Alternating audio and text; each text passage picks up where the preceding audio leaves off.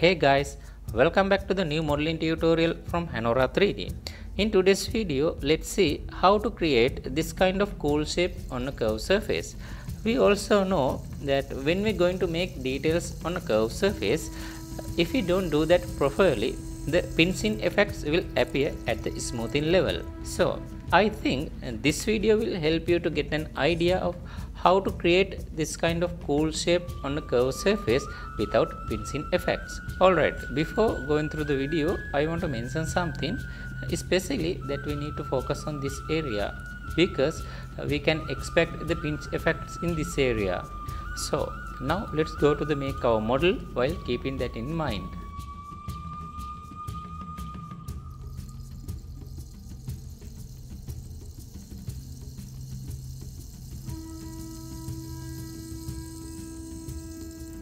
Alright, now we have our basic object. So according to this case, as you think how many vertical edges do we want at least to make our shape properly with the pinching effects. So actually we also know we can't give a straight answer for that, because when you are going to across a process like this, there are two things we need to focus on at the beginning.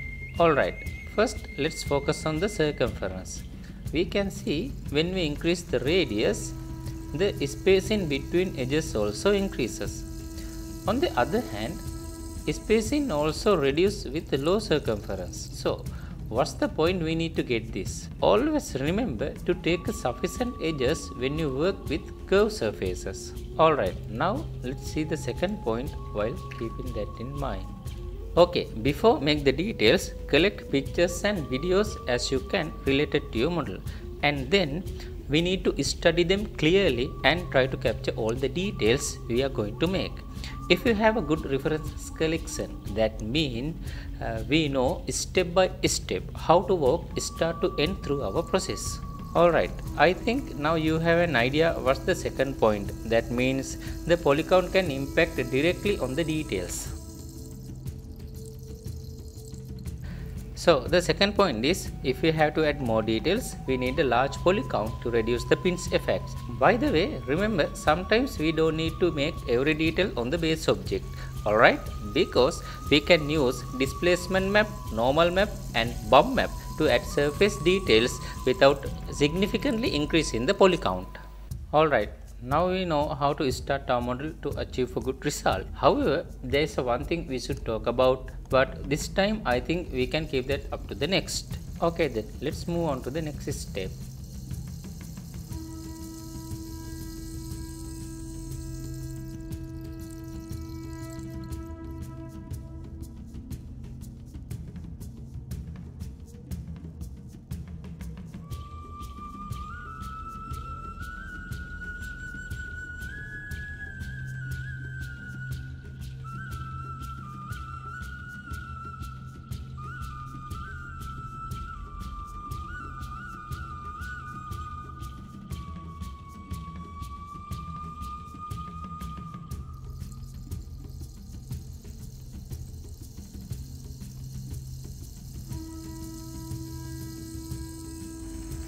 Okay guys, after preparing the base objects, focus on how the cylinder is placed, and you can see there are 3 points that we need to consider in the second cylinder.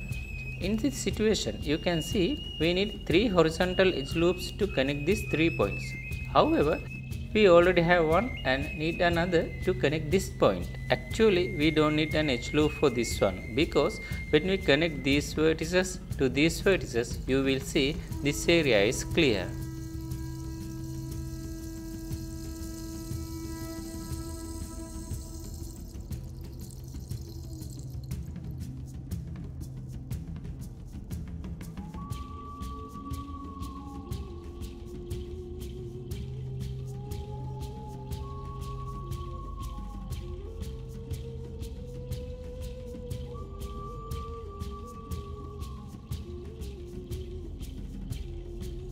Okay guys, in our case we have a new situation we should consider before going forward. Alright, look at this point and this point. So what are your thoughts on this point and why should we prioritize this? Okay, let me explain. For now, as we see, there is no special thing.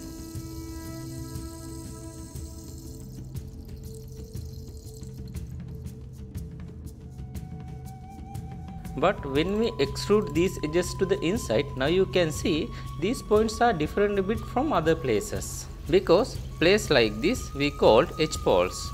Alright, most of the times we can see that 4 edges are connected to a single vertex like this.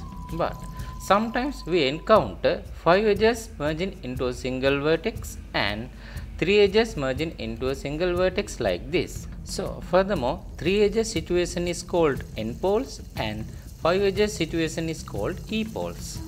Okay, now we have to move on to the final stage, and this is one of the most important levels of our journey. First, I will take a duplicate of our mesh, because let's try to identify where the bad shading and pinch effects will appear.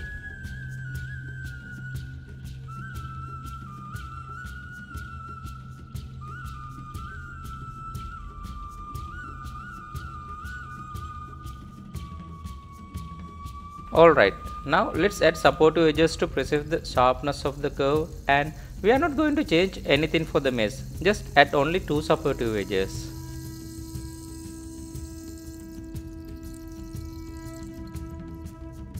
Okay, let's go to the next one. Now we have to change the position of a few edges before adding the supportive edges. So for that we can use the set flow tool, and it helps us to adjust the selected edges of our mesh while keeping the shape.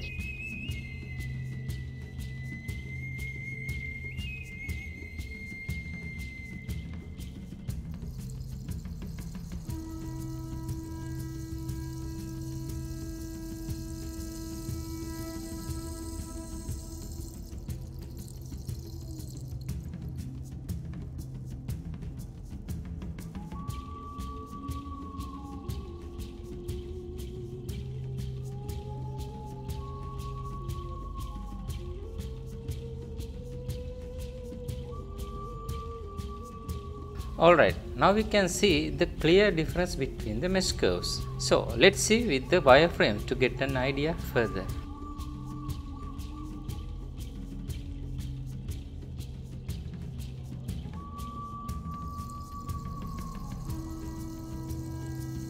Okay, as you think, why is this curve sharper more than this curve? Because in here you can see there are 2 additional supportive edges to the midline. Okay guys, I believe you learned how to make a properly shape like this for your future modeling project, and I hope so. You will stay with us for more videos. Okay then, see you another 3ds Max video, and don't forget to subscribe and engage with us. Bye for now.